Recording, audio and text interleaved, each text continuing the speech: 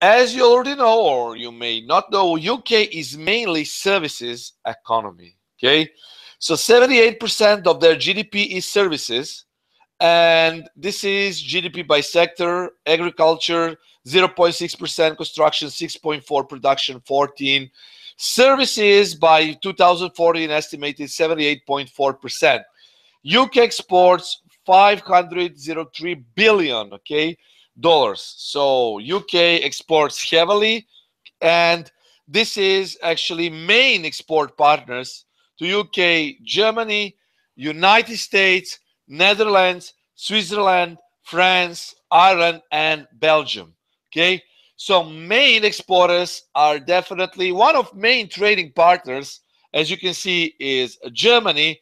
So guys, have in mind and rest assured that DAX index will be heavily impacted by movement and results of UK referendum. So it's not just about GBP; it's also about other equities, about other pairs, and of course about their partners, mainly Germany. Okay, so all this is what economics is made of: manufactured goods, chemicals, food, beverages, tobacco, automotive vehicles and components, finance, entertainment, and so on.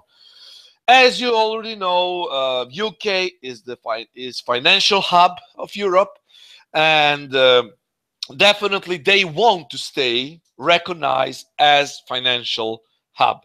Okay. Now the thing is that well, let's just uh, take a quick look at this. As you can see, official trade statistics show that definitely European Union is the main destination for about half of all British goods exports. Okay, so that means that like in between 60 and 80% of Britain's good exports are linked to European Union membership. Now, if we see a Brexit scenario, okay, this will be actually the best and worst case of Brexit. As you probably see, and you're seeing, the thing is that we could, well, let me be a bit of neutral. So, the main pre-poll results show that actually it's like 44 to 44 according to Financial Times. My own opinion is that Bremain scenario is being priced in. So I'm not saying that UK will remain in European Union, but what we could see from market movement is actually that Bremain scenario is being priced in. You can see that equities are going up. Okay, Bitcoin, that is very important, guys. I'm not sure how many of you know about Bitcoin.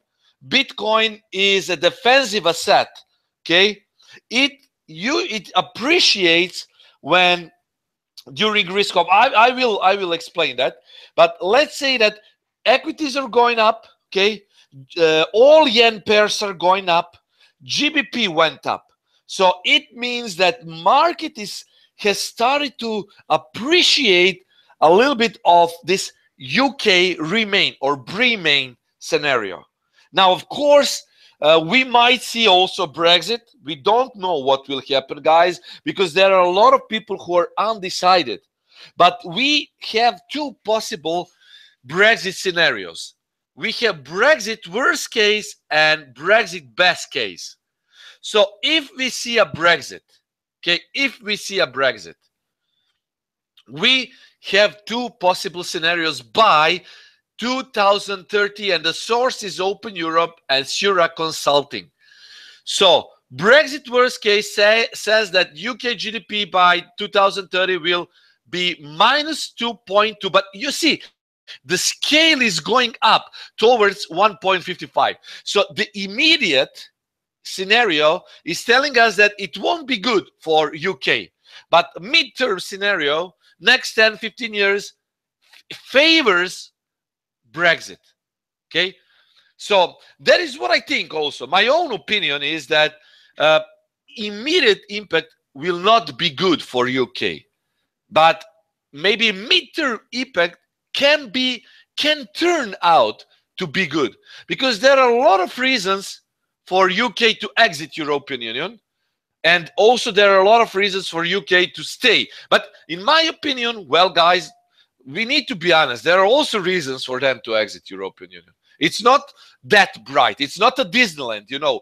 The European Union is not a Disneyland. We all know what we need to do, what we need to abide, and especially for UK, guys, there will be some repercussions if they stay. So they definitely need to renegotiate the terms of staying in European Union. So European Union is good entity, in my opinion, and I personally prefer European Union. But guys, as I said, be clear, it's not a Disneyland. It's not that everything is good and everything is so bright. Okay, so